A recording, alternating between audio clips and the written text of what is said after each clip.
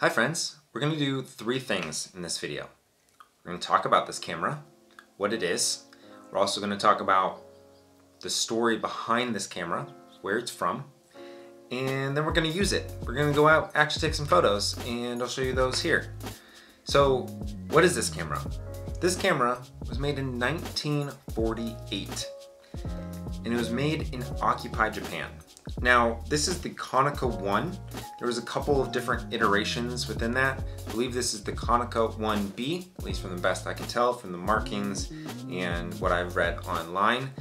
And coming out of World War II, pretty much every company in Japan was making some version of a camera. There was a lot of experimenting happening and a lot of just what I would describe as innovation, trial and error, and trying to figure out what does it mean to have a pocketable-ish camera. And so this is a 35mm film camera that is rangefinder and was just kind of pretty cool in my opinion. Now, today's standards, this is an odd camera to use because walk you through just a couple of features here of how to take one photo. So obviously let's pretend you've already loaded the film.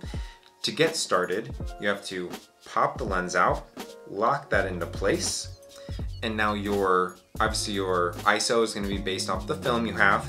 Your shutter speed is here on the outer ring of your lens. So let's just go ahead, pretend to set that to 100. On the side here, you have another lever that sets your aperture. And then you have this lever back here that adjusts your focus. So as you're looking through, it is rangefinder, so you have to make sure and line up those two images to make sure it's in focus. And then you cock the shutter, and then that's your actual like taking the photo shutter button. So you have two different levers you have to use.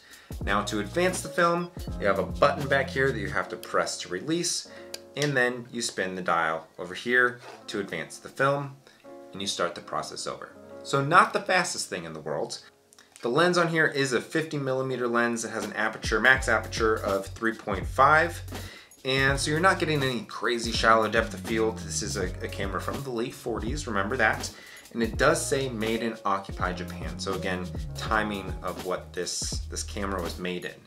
And what's cool is this camera didn't just come like this. It also came with a big leather case. Let me grab that. So this case,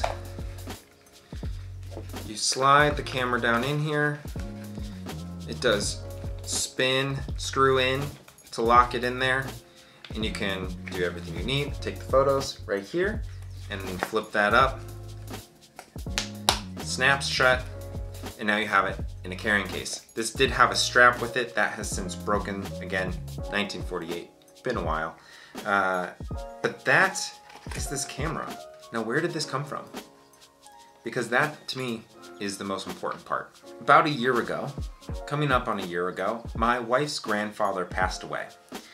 And like many, there's usually a film camera tucked away somewhere, and that's exactly what happened. We found this camera tucked away in a drawer in kind of a cabinet space in his office after he had passed away. So I did not know that this camera existed, otherwise I would have loved to sit down and talk with him and ask him questions about it because he served in the military as part of the Korean War, and that means he was overseas. He was in Korea, I believe, or Japan. I actually don't know the details of his service, but he was overseas, and I believe that's where he picked up this camera.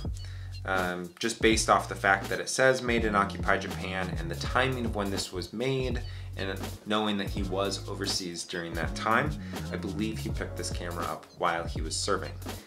And I would love to know the history of that and what photos he was able to make with this overseas, as well as when he brought it back home and growing up here in the western suburbs of Chicago and raising family and all of those things.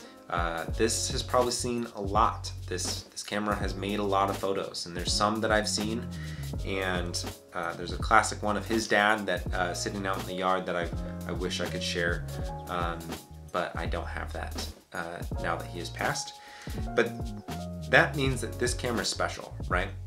it does work. It takes photos. It's not the best, it's not the sharpest, it's not gonna be anything amazing. This isn't valued at all that much. I found it for literally $40 on eBay. So there's not a whole lot of value, except the sentimental value, kind of the family connection. And while he was not my own grandfather, was my wife's grandfather, I did get to spend a lot of time with him and taking him to lunch and hearing his stories and driving around the city that he grew up in, and him just pointing out his childhood home and his elementary school and where he worked at the bowling alley and selling pop on the corner. All of those classic stories is something that I cherished and something that I appreciated about our time together with him.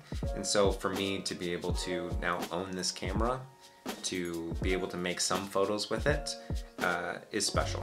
And so I know that it works because I've put some expired film through it just to see, does it actually function? Does it take photos that are in focus? How does all of that work? So I've done that.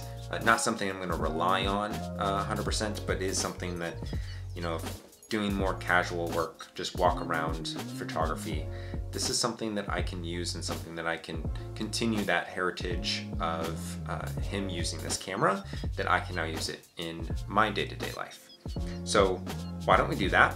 I'm going to put some relatively cheap film, some Fujifilm 200. This is a color film. I'm gonna throw this roll in here and we'll go out and take some photos.